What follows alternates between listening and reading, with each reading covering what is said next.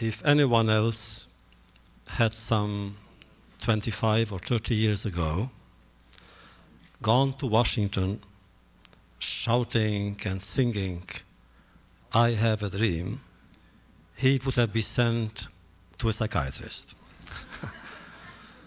But when Martin Luther King said those words, the entire country listened. And indeed, the entire civilized world shared in his dream.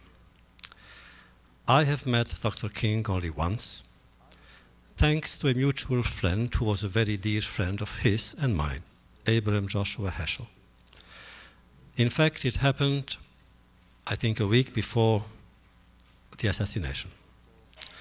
Dr. King came to address a conference, a rabbinical assembly. And Dr. Heschel wanted me to meet him, and we met. I was naturally profoundly impressed by the man, by his depth, by his sense of humor, and by the intensity of his commitments. Now, what does the memory of Dr. King means to this generation? First of all, it means that courage is rewarded. Often we think of the influence of one man and the way he or she acts upon history. And we are, of course, admiring such a person. To take history on one's shoulders and say, "I am going to redirect it," that takes courage. And in moments of grace, the reward is there as well. Martin Luther King was not really alone. Whenever we saw him, he was surrounded by friends and allies and accomplices. Except that great men are always alone. In the midst of crowds, he must have realized that there is so much to do and still so much to accomplish. Whatever he would try to do would never be enough. But what he managed to do is to inspire all those around him. An inspired person is he or she who inspires others. And indeed, those of us who are old enough to remember that day, the march to Washington, cannot but feel gratified. It was a privilege for any human being to be alive that day. What was the message? What was the dream? Very simple. That no person ought ever to be humiliated.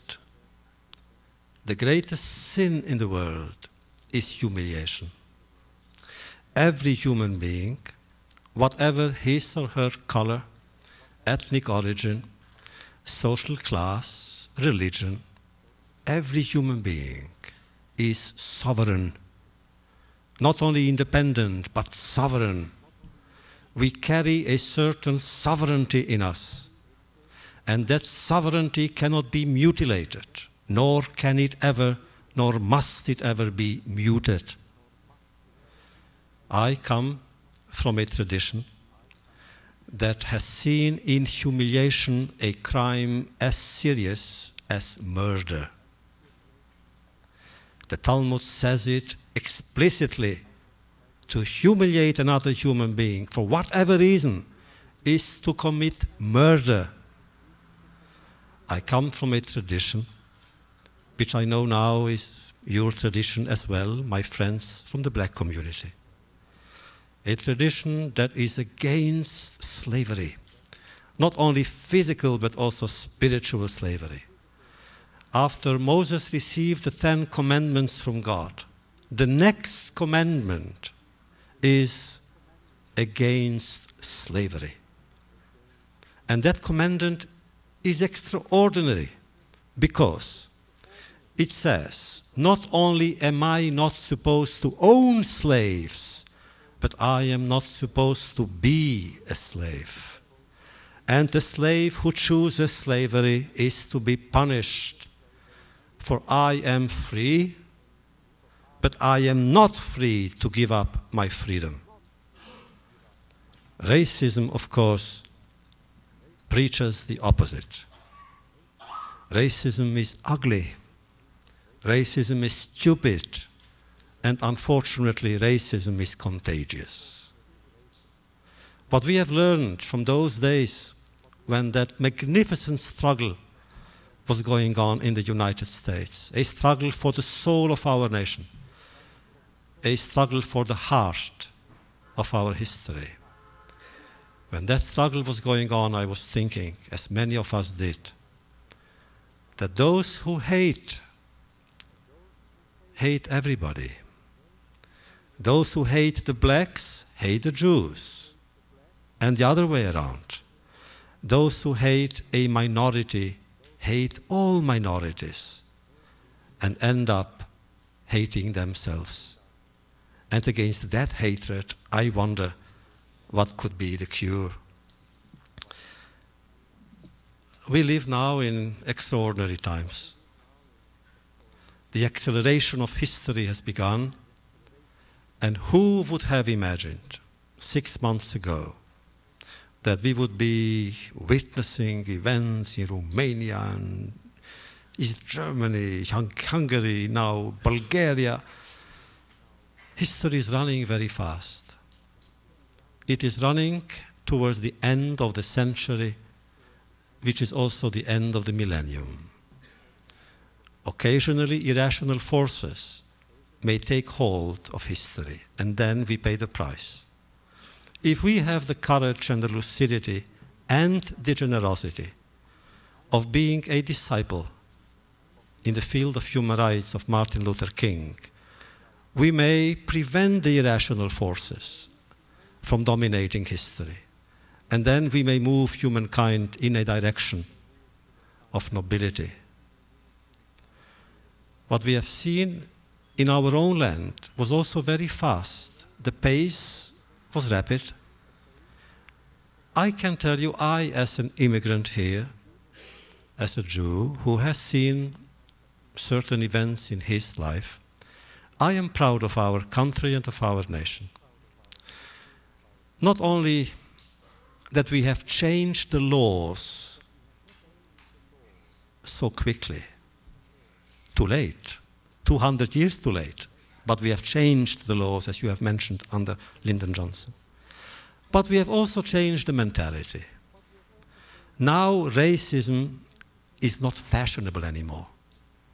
I remember when I came to the United States, I was then a journalist. I was going to say a young journalist, but I wasn't that young. And I went through the South. And I can tell you, for the first time in my life, I felt shame. I never felt ashamed as a Jew. Even when we were victims, I did not feel shame. But I felt ashamed in the South, ashamed of being white.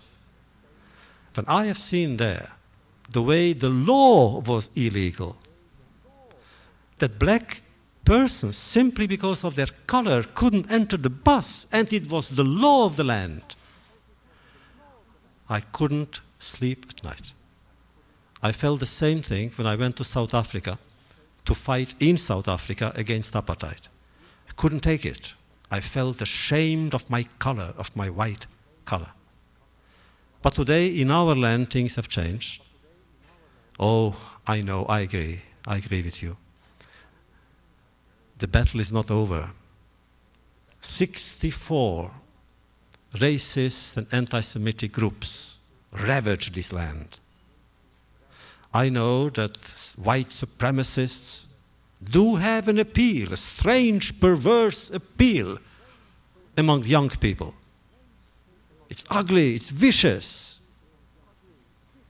I know that even in our own city, here and there, even on campuses, and like you, I'm a teacher, even on campuses, we have racist incidents, anti-black incidents, or then anti-Hispanic incidents, or anti-Jewish incidents. But they belong to minorities. Generally, the mentality has changed. Generally, we saw in our black brothers and sisters, brothers and sisters.